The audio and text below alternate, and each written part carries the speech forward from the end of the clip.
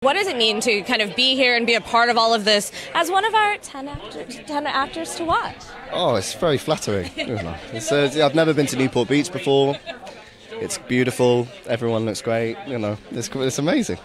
Well, this feels like, one of those moments where it really is, long live Eddie Munson. It is a role that has really become a cultural phenomenon. What has it been like? What was rather the moment that you recognized that it had the power to be that the world was like fully consumed with everything regarding this character, not just, Stranger Things as a whole, but specifically you and your performance?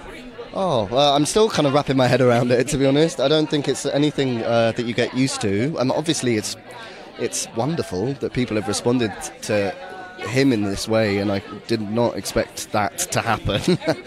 But it's a lovely feeling.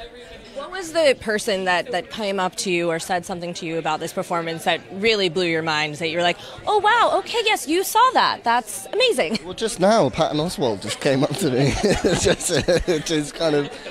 Which briefly caught that moment. Yeah. I mean, I could, maybe. Have you guys had a chance to chat? We've had a little cuddle. Yeah. I need a beige mic when you're talking to me. This is ridiculous. We're gonna do a quick change, really fast. All right, good.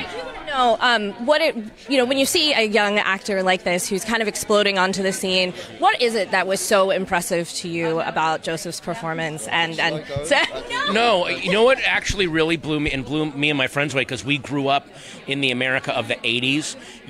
Because you're very young, you nailed a persona that was so around in the 80s that kind of isn't around that much anymore. You captured a character from another time. It was like you came out of a time machine. It was really amazing watching it. I don't have any cash, but I'll Venmo you. Yeah, so moments like that is that's mad. Thank you. It was incredible. The cash is that you guys now have to work on a project together. That's yeah. That's actually what I'm here for. I'm secretly a broker of movies. Well, what would you like to do next as you kind of think of those next steps? Like, what is the thing? Yes. Mic that matches my suit. I will see you inside. Pleasure. Good to talk to you, man. What would you like to do next as you kind of imagine next steps, next roles? What is the thing that you've kind of dreamed of?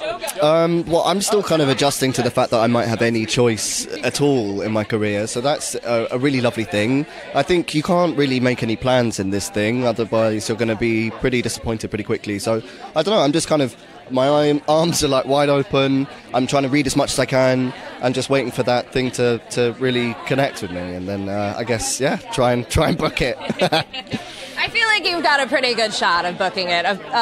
Well, last thing, it's October. It's kind of spooky season, even though it's not feeling that spooky right now. It's a little hot and humid. What is the scariest movie that you've ever seen, and what was the scene that really stuck with you? The scariest movie I've ever seen? I watched The Hills Have Eyes when I was far too young, and just all of it was terrifying. Yeah. That's fair. Yeah, that's a spooky one. Yeah, I'm not good with that. I'm not gonna lie. I'm a little scared of Stranger Things. Okay, yeah. It was a bit tough. Yeah, I think it's the end of that first episode is so frightening when Chrissy pops it. Yeah. But we did it. We made it through. We did it. It's done. Yeah. And obviously, we unfortunately will not see you next season. But were you the type that asked for spoilers, or are you just going to watch it along with everyone else? Well, there are some people that kind of know a lot of what happens, but I don't want to know. No, you want to see it.